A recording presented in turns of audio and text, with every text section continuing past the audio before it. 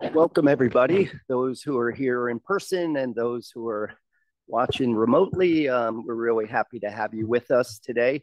So this is the start of the Vermont Center on Behavior and Health monthly lecture that runs from September 2024 through June 2024.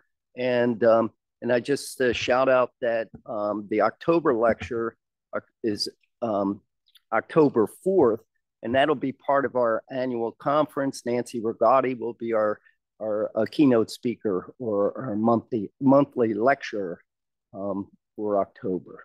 And so we're kicking off really with a terrific one of our own, a terrific lecture from Sherrie Khadanga. And you see the title here in the title slide. So I'm going to have Phil Adas, who was one of Sherrie's mentors, give a proper introduction. But before we go there, I want to just make one little other announcement. And I think I advance the slides this way.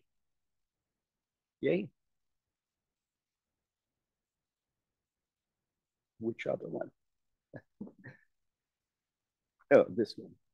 Okay. All right. Thank you. So we have two postdoctoral fellowships available, and the details are on this slide. It's a great place to work, and you will see the quality of the work in Sherrie's presentation. We do great stuff up here, and the postdoctoral fellowships are available with Sarah Heil, and who's working in collaboration with Kelly Peck on this project for which she's recruiting a fellow, and then also Stacy Sigmund. So if you're interested, please get in touch with Sarah or Stacy. And with that, I will turn this over to my colleague, Phil Adas, who will do an introduction. Okay.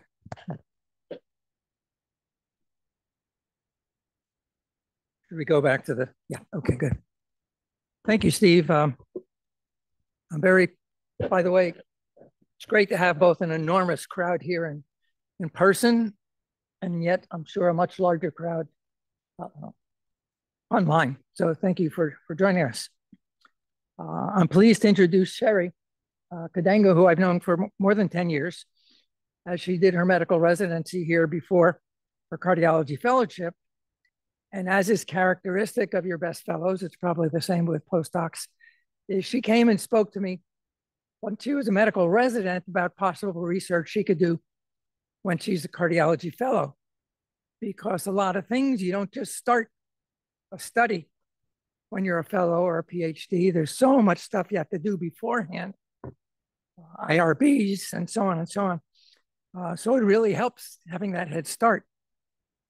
Sherrie grew up, you'll be surprised, in Alabama, and went to college at Brown University, where she majored in human biology and history.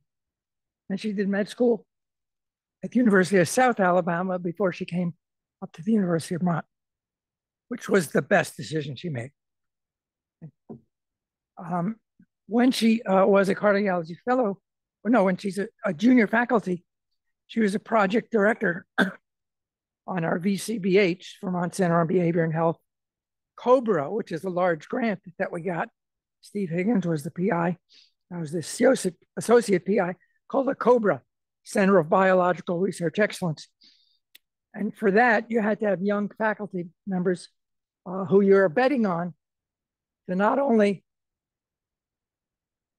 be effective young faculty and publish, but to get an R01. You were graded on your success by how many of your 5 project directors, we call them, got an R01. And Sherrie was one of our successful bets. She did a project entitled Early Case Management on Recovery from a Cardiac Event in Women. And while she was doing that, we also worked together on a study that we had put together when she was a medical resident on high intensity interval training in women in cardiac rehab. And that was published in JAMA Cardiology. So Sherrie really had the ball rolling.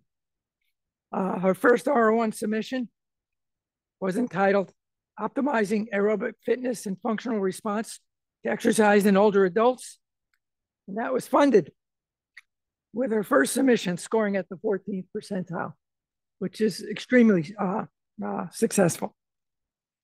At this present point in time, she has roughly 30 publications, and she is director of cardiac rehab and attending cardiologist here at the University of Vermont. So today she is the opening lecture for the 12th round of the VCBH monthly lecture series, and she'll speak on novel therapeutics for type 2 diabetes, obesity, and heart failure, practical recommendations. It's all yours, Sherrie.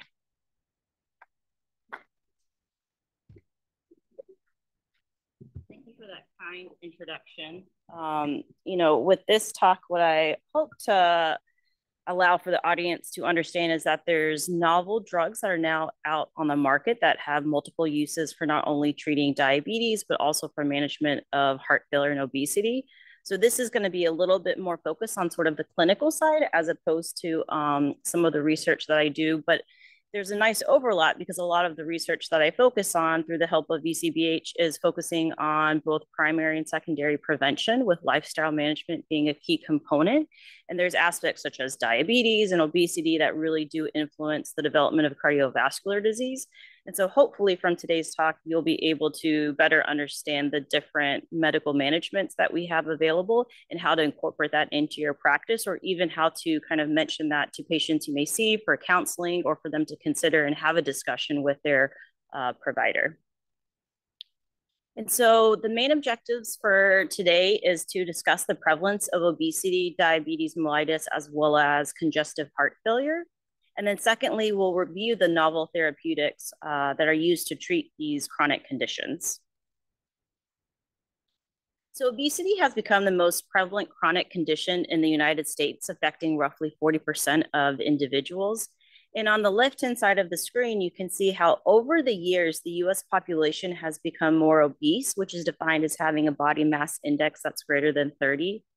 And sadly, when you really start to look and classify individuals who are overweight, meaning that they have a BMI that's greater than 25, that percentage dramatically increases to over 70% of the US population. And the reason why I highlight this is it's important to recognize that obesity is an epidemic, and it's heavily influenced by genetic as well as psychological and environmental factors, and has been associated with poor mental health outcomes as well as reduced quality of life. And so it's really important as providers that we recognize this and figure out ways to further manage this condition. And so the point of this slide, it's a little bit busy, but what I kind of want you to take away from this slide is that from a cardiac standpoint, obesity itself is really a challenge. And this is partly due to the fact that the treatment for certain conditions can then first further worsen weight gain.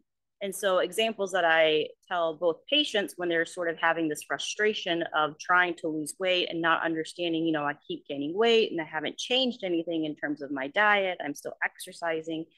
Patients who may see me for hypertension management or for heart failure, oftentimes they're on a medication called a beta blocker. So that can be something like metoprolol, atenolol, and that medication can contribute to weight gain, and that can be anywhere between 5 to 8 pounds, depending on the patient. Another thing that we'll oftentimes see is for smokers in particular, especially a lot of my female patients who are active smokers, they're very hesitant to quit smoking because they're so worried about further weight gain. And so, when you're trying to have this risk versus benefit discussion with patients, it's often challenging. For example, those patients who are diabetics and have to be on insulin, insulin itself will contribute to weight gain. And so we need to recognize that some of the treatment that we do will contribute, and yet that's all the more reason why to provide aggressive counseling on lifestyle management. And then also we need to take into account that those who are overweight or obese, they may have physical limitations that may hinder them from exercising. They could have osteoarthritis of the knees or back pain. And so it's really important that as providers, we kind of take into account what the barriers can be for the patient and how to further tailor therapy in order to help them attain and achieve the appropriate weight loss. And shifting gears, when we kind of look at, the epidemic of diabetes and congestive heart failure, data from CDC in 2021 had shown that roughly 38 million Americans, which is about 12% of the US population, have some form of diabetes, and that's including type 1 as well as type 2 diabetes. And in the United States alone, over 6.5 million patients have some form of congestive heart failure. And it's important to recognize that for both diabetes and heart failure, they often occur concomitantly, and each disease will then independently increase the risk of having the other disease or having a exacerbation.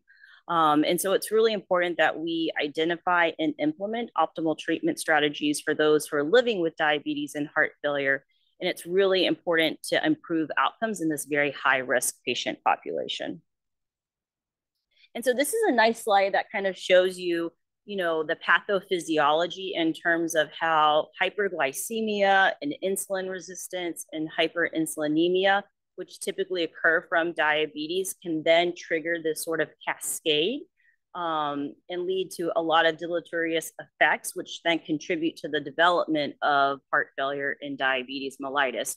So when we see patients in the hospital who come in decompensated heart failure, one of the things I always drill into the fellows or the APPs is trying to figure out what was that trigger, what was the cause that led to the episode. Sometimes it can be something as simple as medication noncompliance, dietary indiscretion, but also aspects such as an infection or uncontrolled diabetes. Those are things that can then trigger further decompensation. And so it's really important that we try to find the underlying trigger and recognize that controlling diabetes really does have an impact on the effect of someone's management of heart failure. And so because we know that those with diabetes have an increased risk for cardiovascular disease, the FDA in 2008 actually mandated that all diabetic drugs must demonstrate cardiovascular safety. And so typically in the past, we thought of drugs like insulin or metformin, which will affect the insulin release and sensitivity. But now there are newer meds, which I'll go into a bit more detail that can really help. And it's due to the different mechanisms at which they help lower the glucose control, as why it's getting a lot more prevalence. So there's 3 classes in particular that are newer to the market. The first is called a glucagon-like peptide receptor agonist. And I'll be referring to that as a GLP-1 receptor agonist. And how that medicine works is that it increases insulin release. It will also increase glucose uptake and glycogen synthesis. And then it delays the gastric emptying and it kind of makes you feel fuller.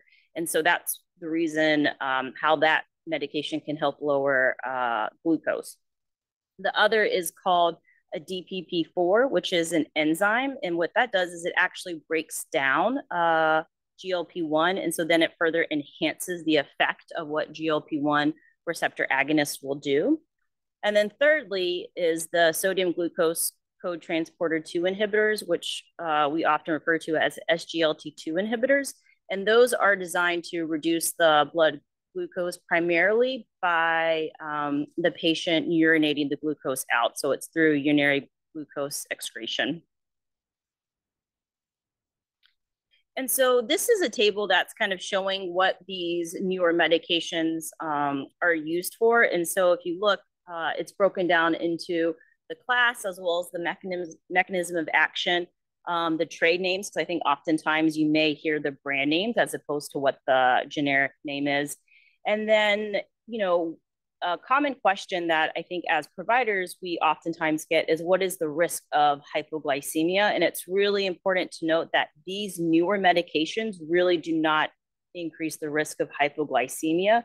And because of that, that's one of the reasons why it's oftentimes used for patients who are not diabetic, but then they would have an additional benefit, whether it be for heart failure or for coronary artery disease. And we'll go into that in a little bit more detail.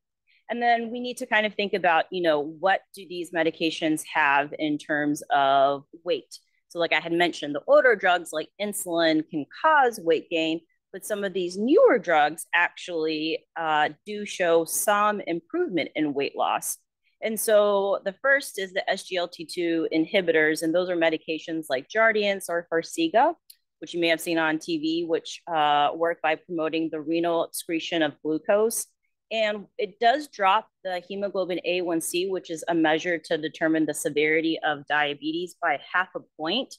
But in addition to the effect of glucose control, it also has some additional benefits. So for those who are diabetic, being on a medication like Jardiance has actually shown to reduce the risk of a heart attack, stroke, as well as a cardiovascular death by 14% compared to placebo.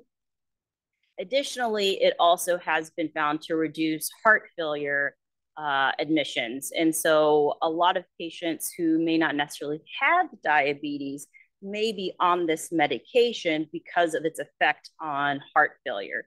But one of the things that I want you to take away is that, you know, we always think about heart failure, diabetes control, but it really does have a significant improvement in reducing recurrent MI and cardiovascular mortality for patients who are diabetic. So it's all the more reason why we need to get patients who have diabetes and coronary artery disease on this medication if they're able to tolerate it.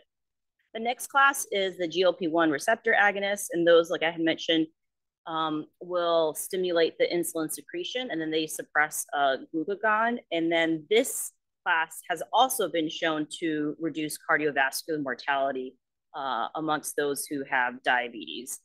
And it's also been associated recently with significant weight loss. And so because of that, several medications in that particular category have actually been FDA approved for weight loss, regardless of the presence of diabetes. I should mention that with the GLP-1 receptor agonists, the majority of them are injectable, with the exception of one medicine called semaglutide, which you can actually take by a subcutaneous form as well as an oral form.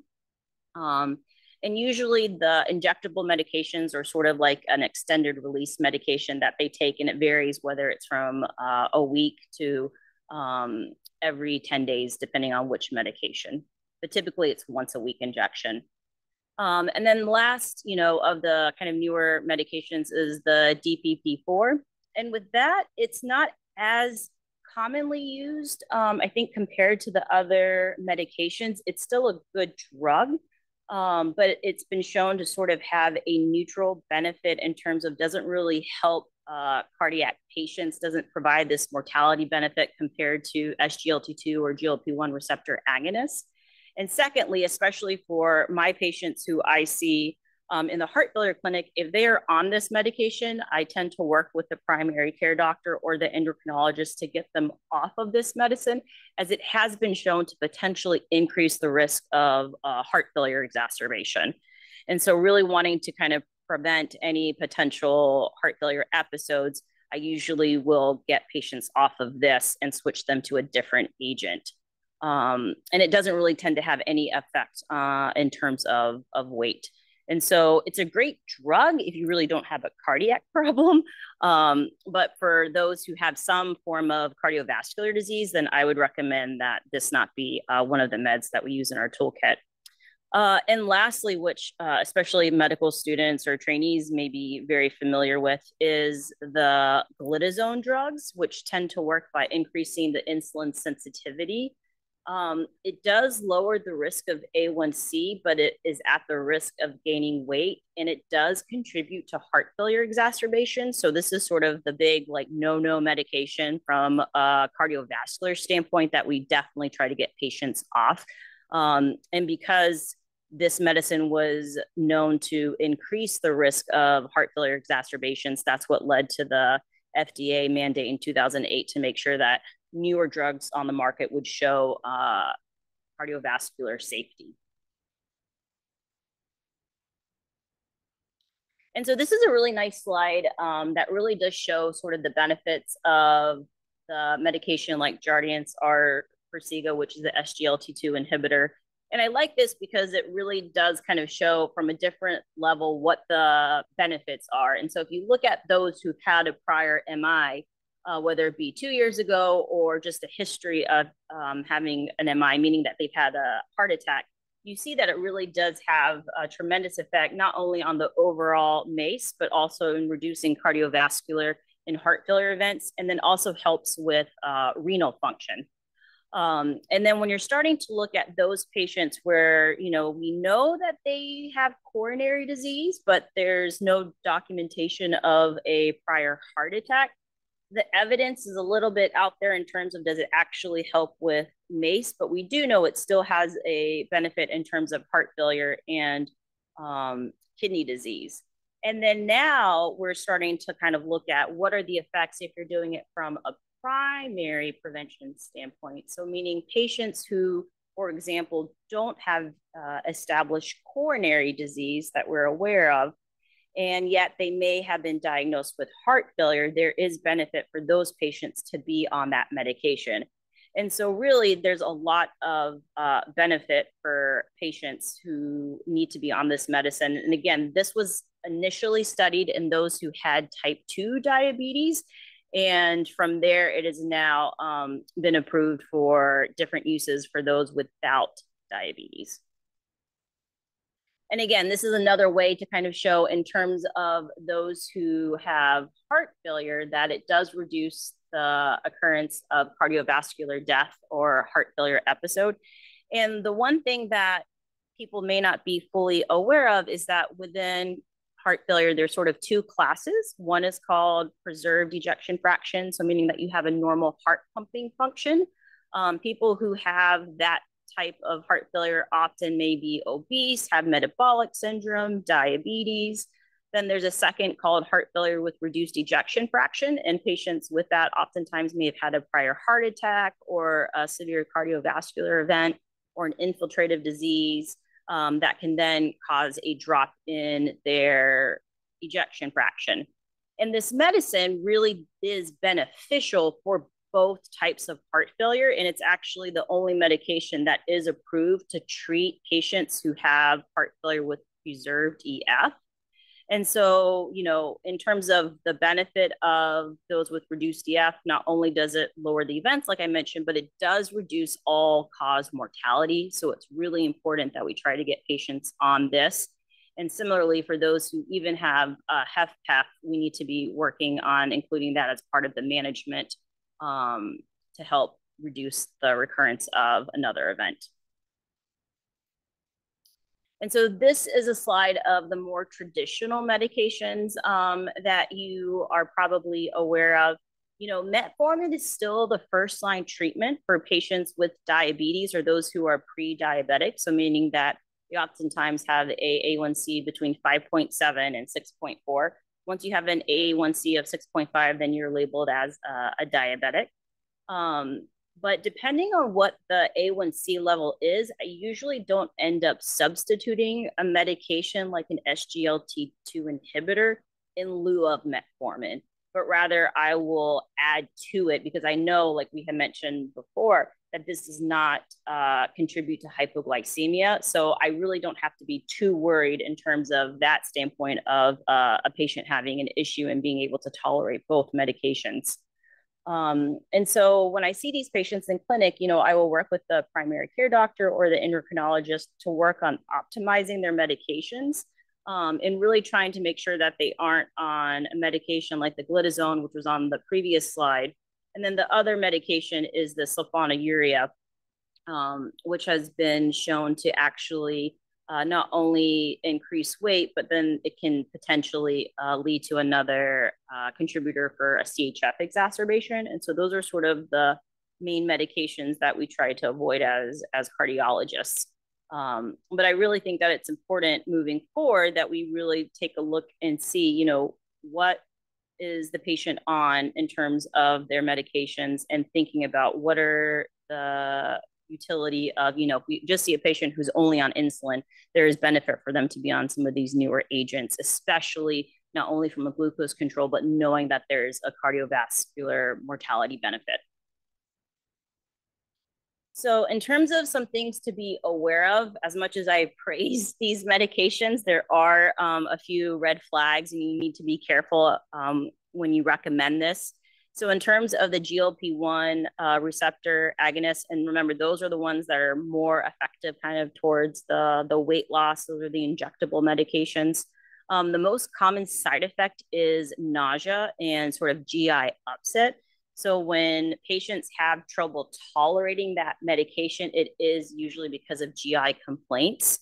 And usually up to 50% of patients will have some form of GI complaints. And so that's very common. And that's just sort of how the medicine works is if you're having such kind of abdominal pain or diarrhea, you're not as wanting to eat as much, can't really tolerate the food. So it creates a little bit of food aversion. So that's kind of what further helps with the weight loss. This medicine in particular needs to be avoided in patients with a personal or family history of thyroid cancer or those who may have this special kind of hereditary syndrome called multiple endocrine neoplasia. In terms of the DPP-4 inhibitors, those medications are usually taken orally, and it does need to be renally dosed. So if you have kidney disease, you have to be careful about the dosing. The most common side effect from that is actually having arthralgias, meaning joint pain. And as I mentioned, it can potentially lead to worsening heart failure in patients who have established coronary disease. And lastly, the SGLT2 inhibitor, really the main thing to be careful about with that is if someone has had a history of recurrent UTIs, meaning urinary tract infection, or yeast infections, then we tend to avoid using that class of medication because it can increase the risk of those infections. I also counsel patients, because it's a medicine in which it kind of enhances diuresis, so kind of will make you pee more than what's sort of natural. It can lead to volume depletion, so you can have dehydration. Sometimes it can potentially lower blood pressure. Usually it is a well-tolerated drug, but especially with, the Vermont summer and the heat that we've been having, I kind of counsel patients to be cautious. And if it's a really hot day, then it's okay for them to skip that medication for once a day. It also increases the risk of what's called euglycemic DKA. And essentially what makes this medicine challenging is that you can have effects from having a high glucose, but the glucose number itself isn't that elevated. And so it can kind of mask and you can be tricked into not realizing that someone's really having high glucose levels. The risk of this is pretty low, but if someone's going to be having a procedure and they're not going to be eating anything by mouth for a day or so, then we tell the patient to hold that medication to kind of reduce the risk of having this event happen. And then it is safe for patients who have chronic kidney disease, and it does slow down the progression. So, I've been focusing and highlighting the benefits it has towards the heart. But if someone just has kidney disease without all of these other issues, that's another reason why the patient may be on this medicine, is to help slow the progression and severity of kidney disease. So last, I have to obviously talk about the importance of medication management and exercise. These medications have the potential to induce hypoglycemia either during or following exercise. But like I said, the vast majority, especially those newer agents like the SGLT2, the GLP-1 agonists, they carry very minimal risk. And so it's not something that the patient has to worry about, or if they're going to a gym or a rehab program that the staff needs to be too concerned about. The medicines that really do increase the risk of hypoglycemia, so meaning that your blood sugar would drop, are the short-acting insulin, the sulfonylureas, and especially if you're on those medications along with the beta blocker, then it can kind of mask those symptoms. And so it's something to kind of be a little bit careful about if you notice that a patient is complaining of dizziness or lightheadedness, and then they happen to be on any of these agents. And then, like I said, because those newer medications depend on glucose in order to work pathophysiology wise, that's the reason why the risk of hypoglycemia is so low.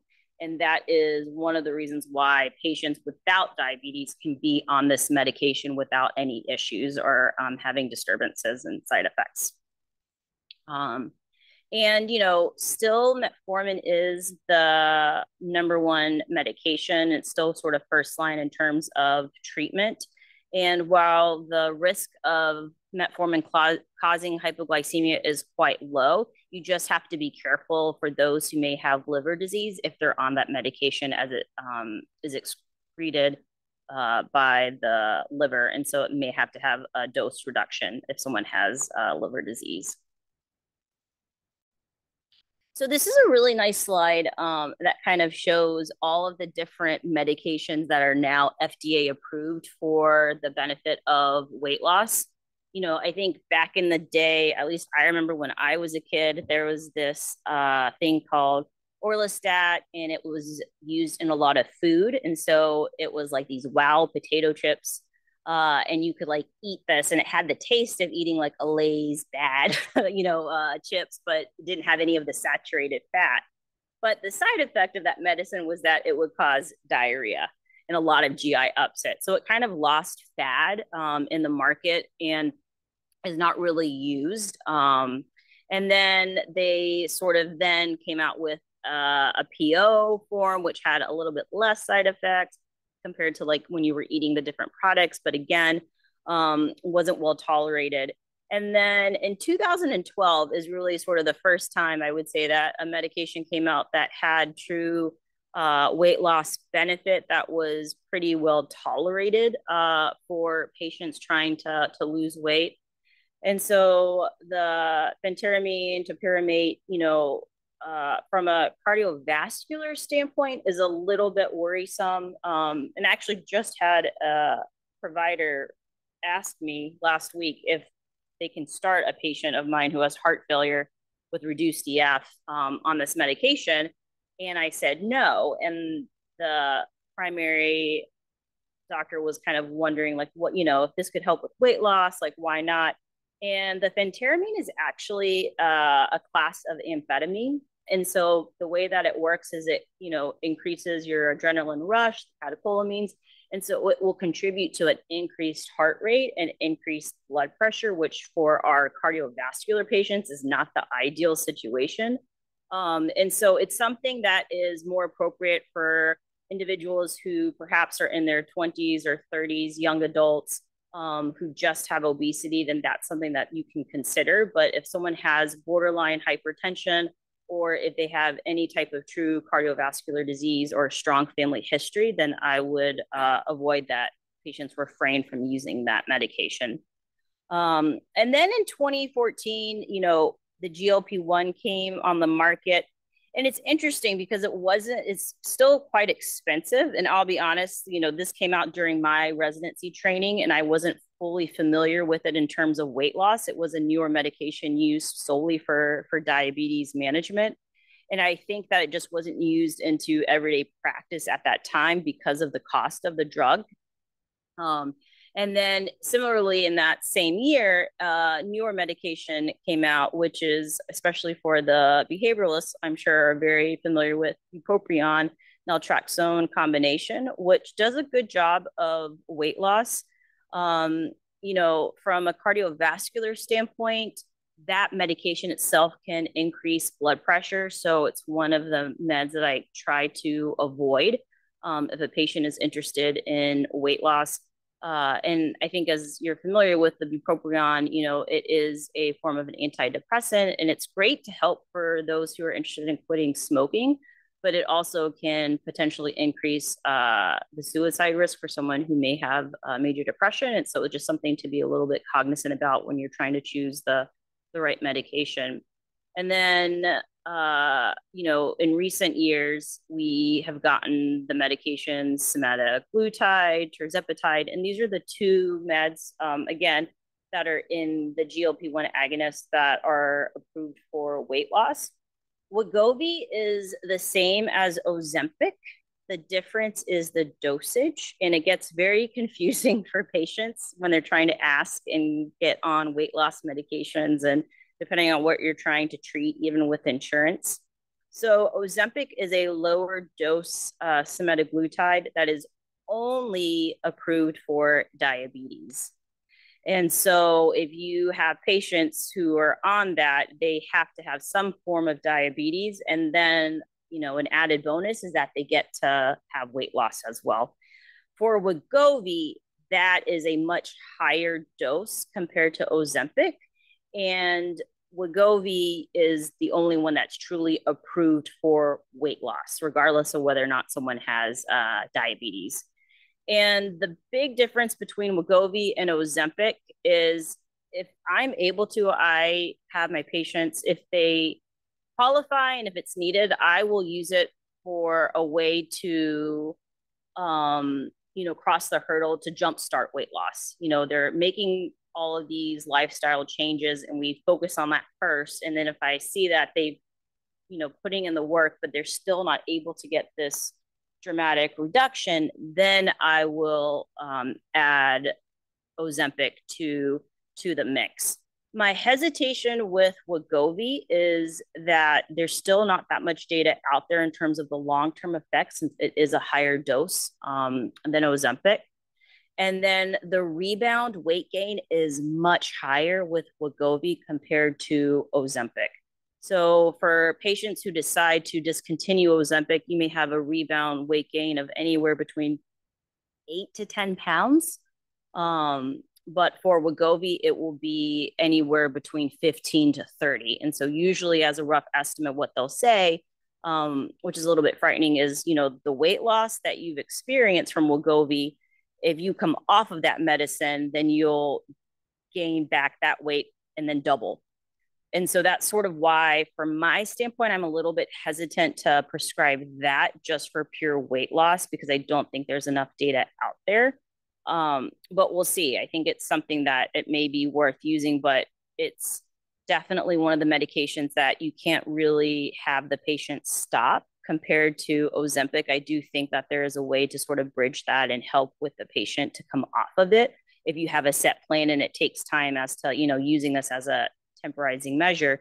And you have to be careful, because when these patients come off of it, what you want to avoid is this fluctuation in weight loss, weight gain, because that really does have effect on cardiovascular health as well. And so it really needs to be purposeful as to what are you using this medication for, how long do you want to be on it, and what are sort of the ramifications and implications moving forward.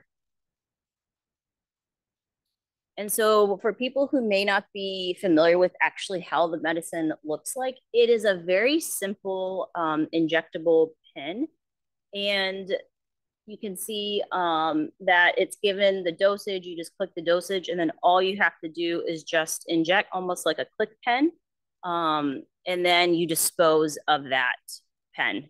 And it's something that is very user-friendly, easy to do. A lot of people who may be nervous with needles or have some ambiguity about how to use it really don't have any issues with it. And the needle is so small that you don't really tend to feel the puncture.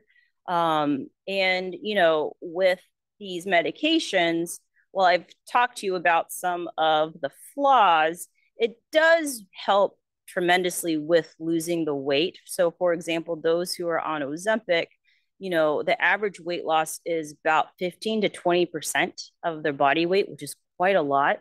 And usually about a third of patients will experience at least 10% weight loss. And so it's really been one of the more effective drugs, especially when it can sort of kill two birds with one stone, so to speak, for a patient who is diabetic and has cardiovascular disease. And oh, by the way, perhaps they're overweight or obese, and then it can be of beneficial use. But it's important to note that this is not a substitute for exercise. And so I really think it's important that we counsel that this is in addition to, and think about an exit plan, which is what I do for my patients who are on Ozempic. But by no means is this something that, oh, I can do whatever I want, don't need to exercise because I'm on this medication. And I think that's where we're not doing a great job of counseling and kind of promoting that this is in addition to, not a substitute. And lastly, this is sort of what I want to emphasize as the main takeaway slide. You know, for patients who have cardiovascular disease, regardless of whether or not they have diabetes, it's important that we get the basic lab work. So obviously hemoglobin A1C to check diabetes, lipid panel, so checking your cholesterol levels as well as your kidney function. And if there's really no contraindication, we should be thinking about starting them either on an SGLT2 inhibitor because we know that it decreases heart failure hospitalizations, can promote weight loss. The weight loss, I will say, is minimal. It's like 2 to 5 pounds, but hey, something is better than nothing. And it also has been shown to reduce all-cause mortality for those with diabetes, as well as cardiovascular mortality, and it lowers blood glucose. Now, thinking about the GLP-1 receptor agonist, it does improve with weight loss. It lowers the blood glucose, and it does have a benefit of reducing cardiovascular mortality. And so it's really important for us to kind of think about, is there an opportunity for us to introduce these medications and have the communication with the patient's primary care doctor or their endocrinologist?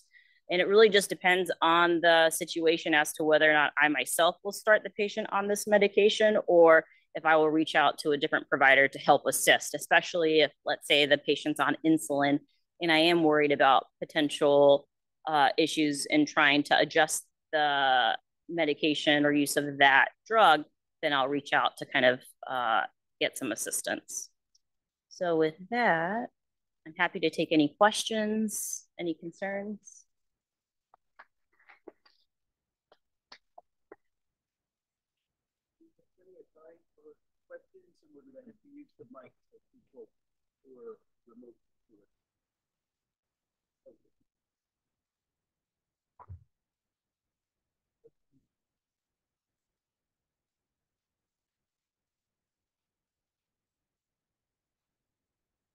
Hi. Thanks so much for your talk. It was really interesting. I was just wondering, I've heard of, that there's been certain shortages with these types of medications like Ozempic. And I was just wondering if those types of issues, access to these types of medications and sort of um, how you deal with those types of issues when you're. Yeah, no, that's an excellent question. So the questions asked was in terms of we see on the news that there's a shortage of Ozempic or Wegovy, and how that's affecting individuals who actually need those medications.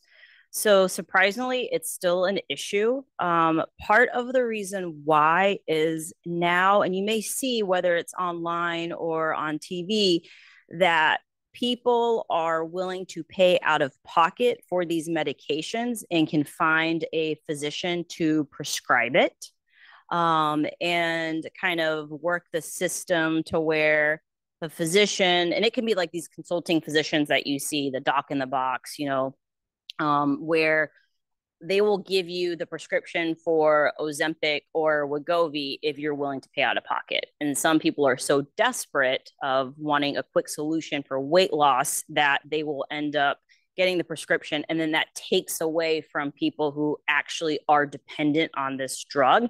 And unfortunately, there's no way to regulate that. And it's interesting because it is almost getting to the point where we're so careful about use of narcotics or controlled substances like benzos and things like that, that it makes, from a physician standpoint, makes us wonder, should there be some type of way to control this type of medication because it's being abused? And it does have some dire consequences if it's not used correctly. And so, I don't think that it's been recognized of it being an issue and that the rampant use of abuse for people to get this prescription who don't really need it. I don't think that's been addressed because the pharmaceutical company is making their money.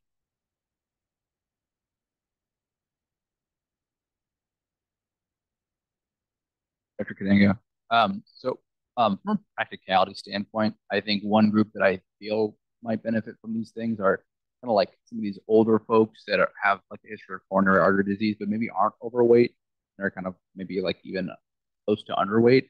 And I wonder if, like, practically speaking, if advice on prescribing to that population, just because I guess I've heard fears of if you are causing weight loss in someone who's already like near being underweight, that might be more harmful than beneficial. But yeah, no, that's a great question. So for patients I see in clinic, I have not been aggressive in starting the GLP-1 agonists for them, even though there is this benefit if they are kind of borderline weight, underweight, because I don't want them to get further weight loss, and that can contribute to malnourishment, and that in of itself will cause some issues. But for Jardiance, I do end up trying to see if they're able to tolerate, and it's sort of hit or miss. So one patient, I was able to start the medication and they were fine. They didn't have any weight loss, like 1 pound, and it was fine. Another patient lost like 8 pounds. And so then I had to discontinue the medication. And so I think it depends on the patient. It's worth trying with Jardiance, but I would not feel comfortable doing with the GLP-1 agonists. Edward Saridarian asks, does glipizide have any effect on weight? The glipizide, if we go back to,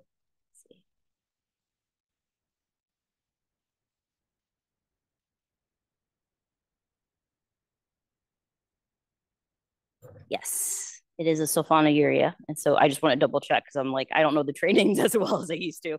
But yes, it does contribute to having weight gain. And it's one of those medications that it can contribute to potential CHF exacerbation.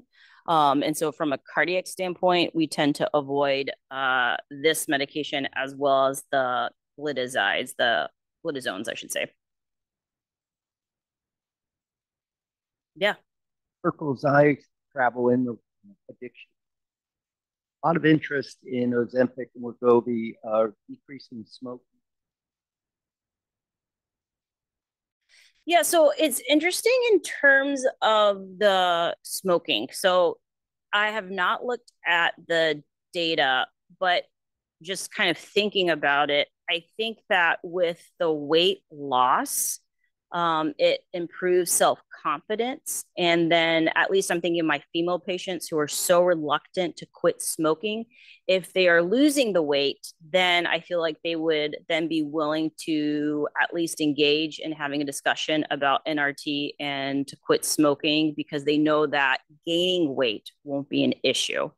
So I think that plays into sort of the psychological mindset. In terms of the alcohol, so there's some literature to support that it will curb the drinking because the patients can't tolerate it because of the GI upset. They feel so nauseous, and that it's just this aversion to having any type of alcohol or even certain like fatty foods. So it's kind of contributed to that mindset. So I do think it's sort of different thinking in terms of the addiction of smoking versus alcohol. That makes sense to me. And Jordan.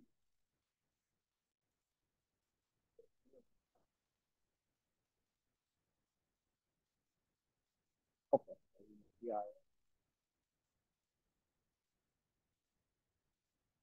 Yep. And usually when patients aren't able to tolerate the medicine, it's because the GI upset is so bad, or they're not able to, they can tolerate a lower dose. So it usually starts with 0.25, but they can't increase that dose because of the side effects. A lot of the theorizing among people are clinicians like you and don't know about the GI upset was that was decreasing, centrally the rewarding effects of the drugs and whatnot. But I think your explanation makes at least for the alcohol, yeah, that I feel. But I do think it's interesting with the smoking. It's a great presentation. I'm curious to hear more about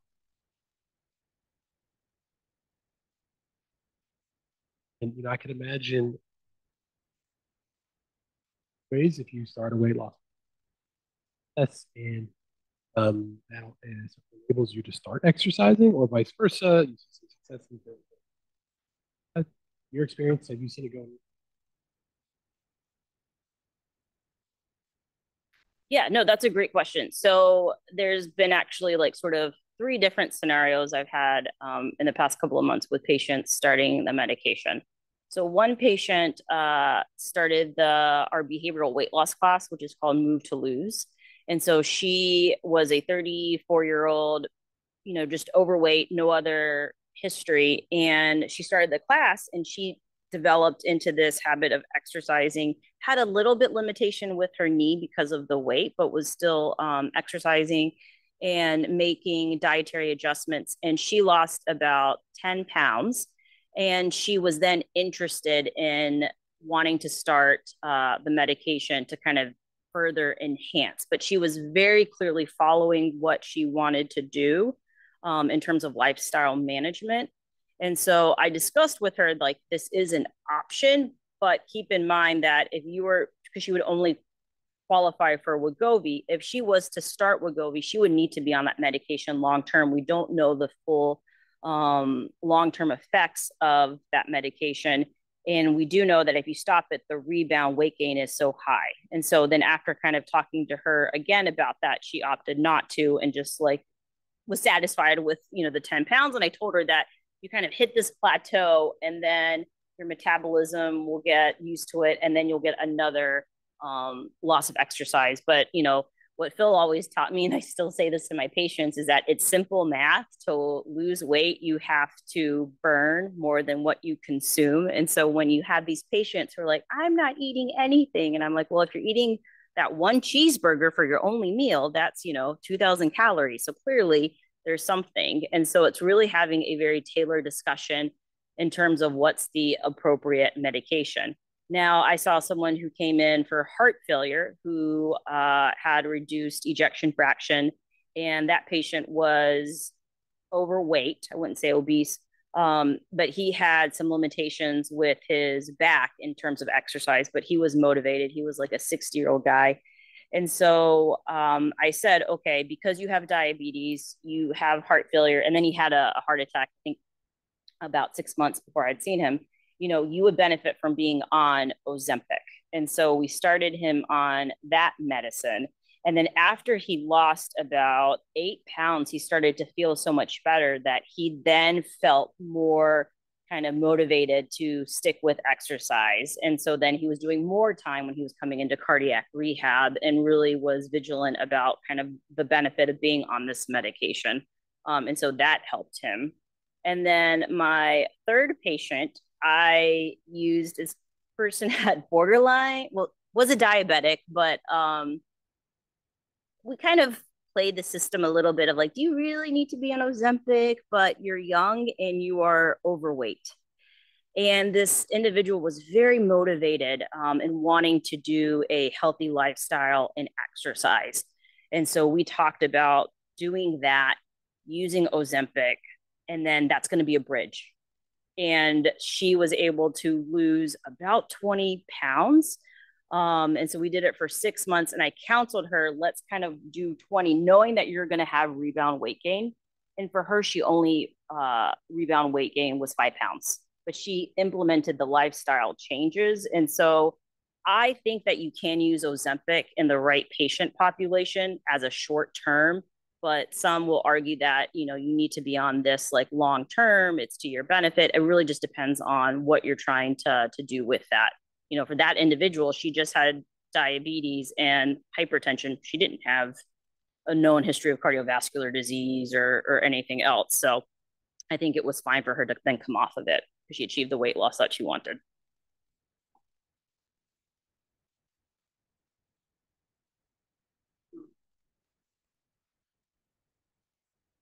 For a great talk. Are there strategies that you implement that you've seen more success in helping people off the medication to try? Yeah, so before we taper it off, I specifically asked them, like, what are you doing in terms of diet and exercise? And so usually by the time the patient is talking with me, they're on sort of an established regimen of like, I'm exercising 3 times a week. This is what I'm doing for exercise. And I'm like, okay. And then like, what are you going to be able to do, once the season changes? Kind of thinking about, okay, winter's coming. So what's your game plan? Are you going to join Planet Fitness? Like, that's great that you're doing the stuff outside. So we have a very clear cut plan as to what they're going to be doing in terms of exercise. Then the second piece is the nutrition. And so if they haven't seen a nutritionist, then I may end up giving them a referral just to make sure that they have all of the tools and set up for success. So then when we stop the medication, I will warn the patient, like, you're going to have some weight gain and that's okay. But that's sort of why we factor in that of like, what's your target weight loss? And then I'll see them back in clinic in like 6 months afterwards, specifically for weight loss, just to kind of hold them accountable. And it does work. I mean, I think that's the other thing that, you know, you need to set a reasonable goal for a patient. So if I want a patient to lose ideally 5 pounds, I'll say 7, because they never want to disappoint the doctor. They always get embarrassed, you know. So then they'll have some weight loss and they'll be like, oh, I couldn't get to the 7, but, you know, I lost 4 pounds. And I'm like, 4 pounds is great. Like, that is good. So it's really important for the provider to set some type of goal and to address it. So each time I see someone who's overweight, I ask, what are you doing for exercise?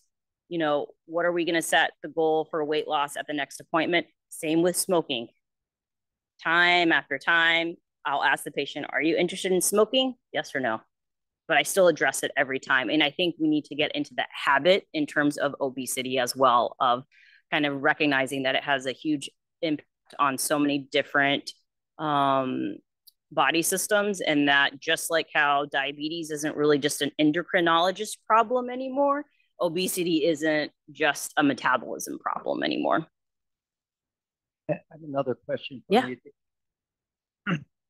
We had to learn over many years that with opiate addiction, therapy on the medication. So, you know, providers, if it's a patient, but they're on an opioid substitution, on good, and they think, I don't need to be on this medication. Tell me that relapse just what. So if this went with the Ozempic type drugs, if this went in the same direction, there's a lot of relapse if you take them off the drug. What's your understanding of the safety long-term maintenance? Yeah, so that's the data is out there for Ozempic in terms of, you know, the long-term outcomes. And that's where we can say like this does have cardiovascular mortality benefit. We've seen that, you know, reducing MACE rates and things like that. In terms of the higher dosage of the GLP-1 agonist, so medication like Wegovy, we don't know what the long-term effect is. You know, we highlight like, yes, this is great in terms of weight loss, but it does have an increased risk of pancreatitis. It does have an increased risk for certain cancers, depending on what your family history is. And so because there's not that much data out there for Wegovy, that's why I'm a little bit hesitant. But I do know that, like you said, you need to have something to kind of keep you status quo and maintenance. And so that's a lot harder to pull away, especially knowing that you're going to gain back all the weight you lost plus more. And I don't think there's a great solution for that piece. But it always makes me nervous to just fully rely on a medication where we don't know the long-term outcomes.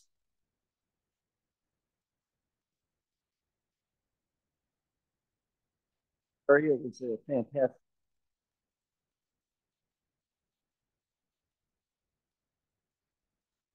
Those who were the remote audience, I hope you will. So that's it. Thanks very much.